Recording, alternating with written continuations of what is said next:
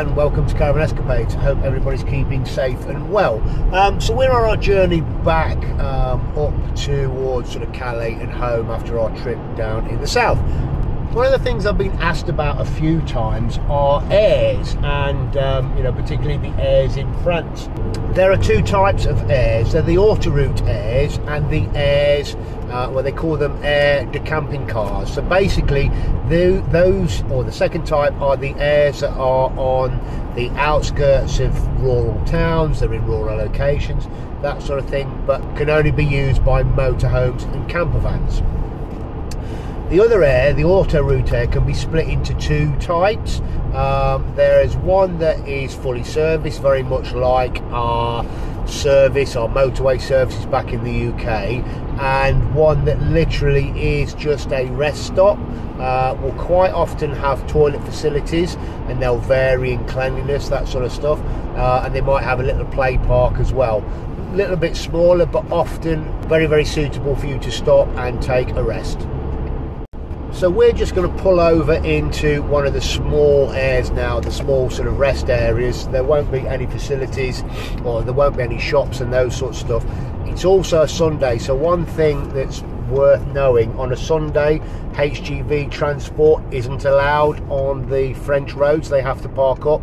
So what you tend to find in all the airs on a Sunday is they are pretty sort of chocker with lorries and things like that, although this one only has 2 lorries. So we'll pull in just next to this one here, and you can see there's a small, well, you can't see, but I'll show you. So here we are, we've just pulled over here along with the trucks. These rest stops vary in size. You often find a picnic table, that sort of stuff. Claire's just shaking her head at me. The quality of the toilets here are not great, so we're obviously going to go and use the caravan. What, sorry? It's overflowing. Oh, it's overflowing, so yeah, they're obviously not great. But you tend to have a few sort of parking spaces, disabled spaces. Claire and Darcy May can be a little bit fussy. Oh, okay, I see what they're saying. Yeah, so there's a long drop. Oh, hold on. So I don't think these are in a particularly, well, there's a urinal there. Yeah, they're yeah, these ones are a bit, you don't often find that, to be fair. You do find them in reasonable sort of quality. As I say, they come in various shapes and sizes. One of these type I wouldn't stop in overnight. I would stop in the other one, and we'll show you one of the other airs, but I certainly wouldn't stop in for any real length of time, certainly not at night. I'd be happy to sort of stop and have a break here for an hour or so, stretch your legs, maybe have a picnic, that sort of thing, but I wouldn't sort of spend a night in one of these types of airs, but I would in the others. So anyway, this is kind of the general rest stop air, and we'll let you know what the others are like. So just to give you another comparison, we've stopped at one of the rest airs just to grab a bit of lunch. We've got some baguette and cheese and things like that with us in the caravan, so we're going to make that. It is one of the smaller ones. It's slightly different to the other one. There's an area for cars, etc. over there, and trucks and caravans, motorhomes, that sort of stuff here. So this is probably more common. Let's go and take a quick look at the toilet facilities and see what they're like. So it's the ladies this side. These look a bit more sort of modern, less problems with them. There's water there, so you can fill up with the water, that sort of thing. Obviously plenty of picnic tables, recycling areas. Let's give this a go. So yeah, look, this is far cleaner, far nicer than the other ones that we stopped in, and this is kind of can be a bit more what you can expect, but it could be a little bit hit and miss. Right, I'm going to wander back to the girls and get something to eat. So we're going to stop in the next type of air, which is an air that's kind of fully serviced. So you've got fuel, you've got a shop, you've got invariably a restaurant, somewhere to get some food, decent toilets, that sort of stuff. When I say decent toilets, don't hold your breath. we found them pretty good most of the time. So we are 300 metres from the next air. Also, I don't know whether you saw that sign on the right hand side. It told you how far other types of air are further along. You can see the air on the left hand side there. It doesn't look too bad. These airs are run by different companies, very much like we have Welcome Break and Moto and all those sorts of stuff at home. So again, let's hope that we can find decent caravan parking. It does say up here on the left we've got caravan parking, so round the roundabout. See, there's quite a few trucks in.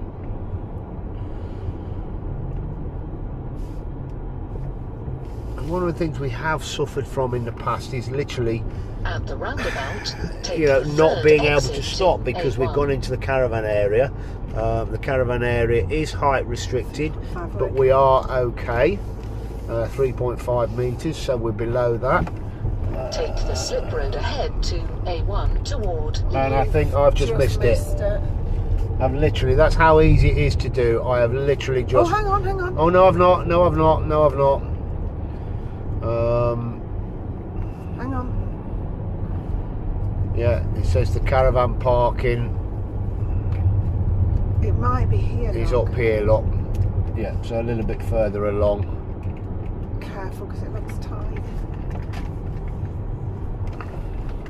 And that is the one thing you've got to be careful of, particularly with UK caravans and bigger, longer rigs, that sort of stuff. They do put these big high curbs in, which can make it a little bit more difficult, but we seem to be okay. I think I'm probably doing this all totally wrong. You are going the wrong way down. Yeah, there we go. I'm going the wrong way, but I wanted to get with the other caravans, so we'll swing it back round in here. So you can see the caravan parking can be a little bit confusing. So we should just pull up and we'll come back to you in a moment. So here we are parked in the air. We are just going to go into services. One of the things I do whenever I'm in the services, we've got the hitch lock on and a wheel lock on, and we'll try not to stay away too far or for too long. So we'll take a wander over to the services now. Again, there are various different picnic areas.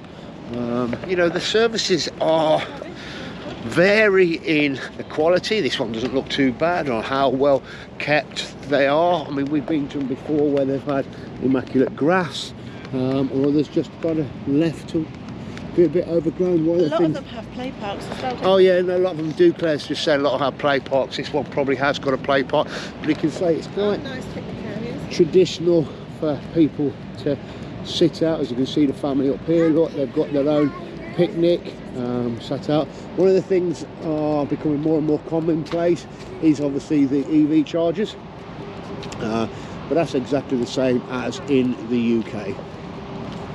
This is probably one of the better served services. You've got a McDonald's, Territories de France, you've got a Starbucks, yes, come on, a casino shop, and all the other bits. So we'll go inside and we'll take a look. So I've just been inside the toilet. Obviously I'm not going to take the camera with me, but yeah, you know what, they are pretty clean and spotless, quite modern, quite refreshed. What I will say as a caveat, some of these serviced airs aren't always the same. Some of them are a little bit more run down, a little bit older. Facilities probably aren't quite as good. This is one of the good ones. There are quite a lot like this, but there are other ones that maybe the services aren't quite up to this scratch or this standard. Again, as we kind of walk into the services, you can see there's your McDonald's, pretty much the same way as you would do in the UK. Plenty of seating areas, hot food dispensary,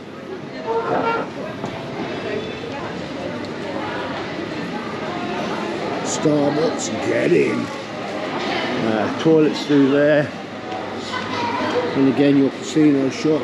Other things are becoming more and more commonplace, and they do produce pretty good coffees. These automated coffee machines that you can see all along the side there. and then you literally just order. These are on, they do cold drinks as well, so yeah, coffees, cold drinks, all sorts of stuff there. And the great thing is as well, you can swap it to English, do it all in English, and they do seem to produce quite a good quality coffee. And then there's your shop, which you can quite often get, say quite often, not always, can't see it anywhere, but sometimes you can normally get a good fresh baguette, but probably even from the restaurant back there you could get one. And again, pretty much a service to service. One of the things you do get a lot of is these pre-filled sandwiches.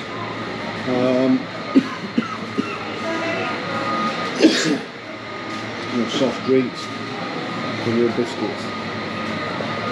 So that is inside one of the French Autoroute fully serviced Aires. I mentioned earlier on about being able to buy the fresh baguettes, that sort of stuff, so you can here. They're even doing it as a meal deal, look. So you can buy the baguette, you can buy your cheese and your ham, that sort of stuff, and a drink, all for €3. That's actually not bad at all.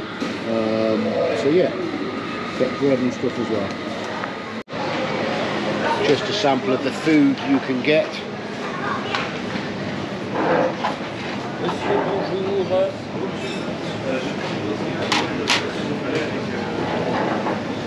That's from the food counter, which as you can see, it's a lot better than our motorway services at home.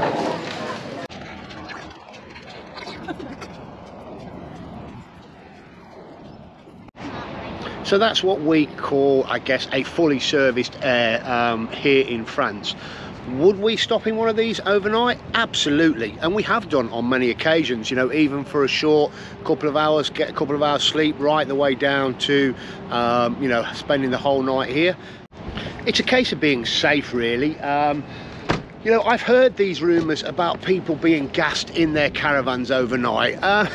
Do you know what? Have you ever spoken to anybody that's been gassed in a caravan overnight? I mean, from what I understand, it's almost a pure impossibility. A caravan is a very well vented area. The amount of gas that you would need to fill a caravan, to pump it in, is almost a tanker's worth. The cost of the gas, it just makes it impractical. You know, I'd be really interested to speak to somebody directly that has been gassed in a caravan while they're sleeping in an Aire. Would I stop in one of the other Aires where there aren't any services there? Absolutely not.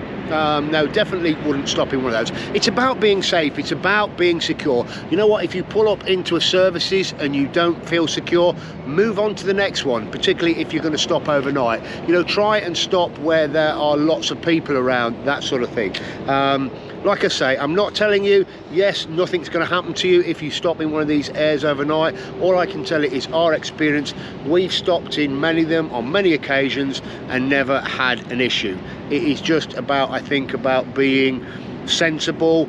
Try and stop where there's plenty of other people around. The other thing we have had done actually with the caravan is we've had this extra lock fitted, and you can lock it from the inside. So we can drop that lock down from the inside and prevent anybody getting in. So just to show you another service there, a little bit of a smaller one. So we pulled in, typically this is what you get with caravan bays, it's just one sort of lay-by on the side there. So again, electric charging points are appearing, all quite new. This is a fully serviced Aire again, with petrol station, that sort of stuff, but the service area is slightly smaller, but it's still quite a nice quiet one. Picnic areas dotted around. This is the Caravan Express. Again, there's your fuel pumps there, without any trouble. Go around here, there's your entrance, and again I just showed another example of a serviced Aire. Again, everything's a little bit smaller, but you know, reasonably well equipped shop. Everything in there, toilets, and then a small shop area, seating area, food. As you can see, smaller selection of food and just an area to chill out. And these are, you know, so much better than UK motorway services. So the final air, and the air that we as caravanners can't get into, is the air camping car. You'll often see this sign here, invariably from motorhomes, that sort of stuff. And essentially the difference between us caravanners and the motorhome campervanners is you need to be self-sufficient. So you need to be able to carry your grey waste, water tank on board, those sorts of stuff. And these airs are generally on the outskirts of small towns like this, and you don't normally have to pay, but they don't want you setting up awnings and all those sorts of things, so it purely is for a stopover. But that is the camping car air, and it's the air that us as caravanners can't use. So this is the typical camping car air. As you can see, it's basically all motorhomes. There's a small spot, motorhomes, campervans, that sort of stuff. There's a small spot for all of them, but you do have to be self-sufficient. They are a little bit closer in than probably you would get on a normal caravan site and that sort of stuff, but that is your camping car air. So that's our overview of French airs for you. I hope you've enjoyed it. Please, if you've got any questions, leave them down below. You know, use them in France. They are different, certainly, to the UK ones. They can be great, they can be a bit diabolical. But anyway, I hope you've enjoyed that. So thank you very much for watching. Please don't forget to like, subscribe and share. Hit that notification bell and you'll be notified when we put more videos out. Right, we must carry on our journey. One more night in France and we'll see you soon.